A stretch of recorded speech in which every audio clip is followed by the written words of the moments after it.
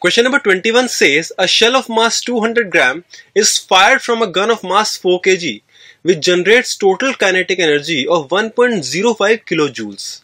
The initial velocity of shell is. Dear students, using the law of conservation of linear momentum, we can write that 0 would be equal to 0.2 v1 vector plus 4 v vector. Herein 4 is the mass of the gun, v is the recoil velocity of the gun, v1 is the speed with which the shell leaves the gun, and dear students, 0 is the initial momentum. We have just written that the initial momentum 0 would be equal to final momentum. We can proceed further and write that v would be equal to minus 1 by 20 v1. Now dear students, it is given that a total kinetic energy of 1.05 kilojoules is generated, which means that half 0.2 v1 square plus half 4 v square is equal to 1.05 into 10 to the power 3. Dear students, we have just written the net kinetic energy of the system. This is the kinetic energy of the shell and this is the kinetic energy of the gun. On substituting the value of v from this expression and solving further, dear students, we can find out v1 to be equal to 100 meters per second and v to be equal to minus 5 meters per second. This is the velocity of the shell and this is the recoil speed or the recoil velocity of the gun. Dear students, we have to find out the velocity of the shell, and as per our calculation, the correct answer for this question should be option number 1. Now let us proceed to the question number 22. Question number 22 says, consider the situation shown in the figure. The strings are massless and pulley is fixed and frictionless. The speed of 3 kg mass just before touching the ground is.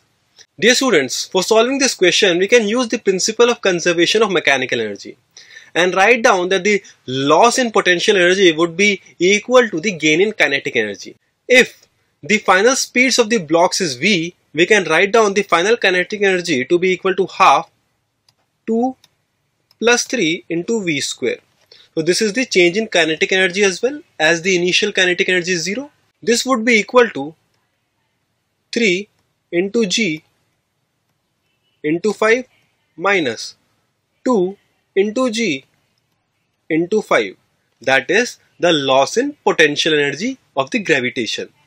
Dear students, we can further write down as 5 by 2 v square is equal to 50, or v is equal to under root 20, that is equal to 2 root 5 meters per second, and hence the correct answer for this question is option number 2.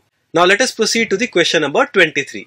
Question number 23 is a theoretical question and it says that in an elastic collision, both momentum and kinetic energy remain constant throughout the collision.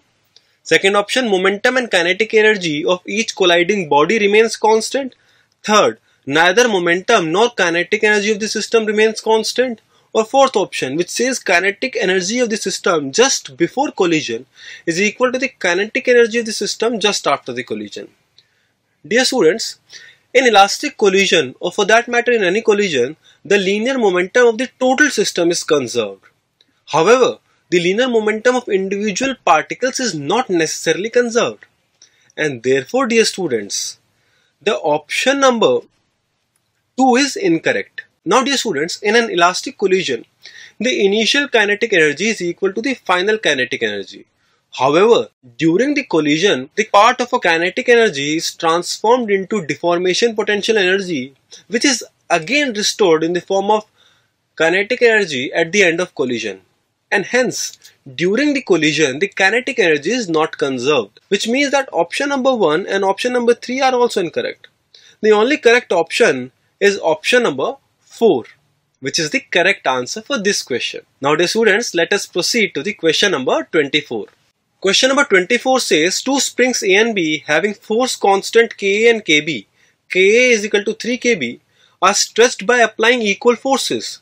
If energy stored in A is E, then that in B is. Now dear students, the energy in any spring can be written to be equal to half kx square, which we can further write down as half k square x square by k. Now dear students, if kx is the force that is developed in the spring, we can write down as f square by 2k. Now dear students, in the question it is given that the forces in the springs are equal. We can write down that UA by UB, that is the ratio of energies, would be equal to F square by 2K into 2 KB by F square. These F squares get cancelled out and this 2 gets cancelled out. The final answer is KB by KA. Now dear students, as per the question, Ka is equal to 3 Kb. So we can write as Kb by 3 Kb, which would be equal to 1 by 3. And therefore dear students, UB would be equal to 3 UA. As per the question, the energy stored in A is E, that is UA is E. Therefore UB would be equal to 3E. And hence the correct answer for this particular question is option number 3. Now let us proceed to the question number 25. Question number 25 says work done by friction is always positive, always negative, always 0, or fourth option may be positive, negative, or 0. Dear students, work done by friction can be positive, negative, or for that matter 0 as well. The correct answer for this question is option number 4. We can take specific examples for each case. For work done to be positive, we can take an example of block on block system. That this is block A and this is block B.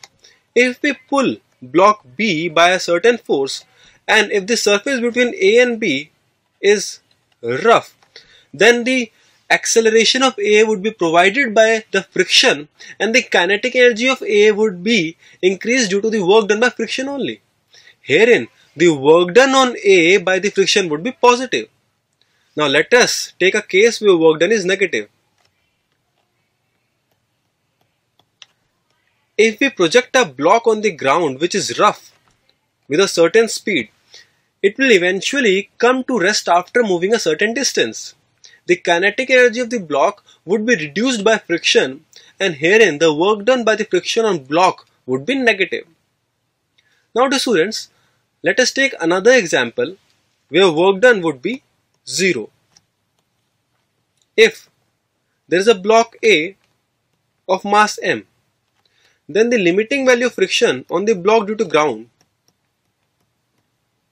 would be mu mg, where mu would be the coefficient of friction.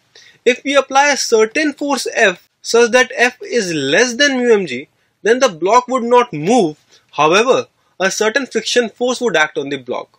In such case, since the displacement of the block would be 0, the work done would be 0 as well. There are innumerable examples to justify the option number 4 of this particular question, that the work done by friction can be either positive, negative, or 0 depending on situations.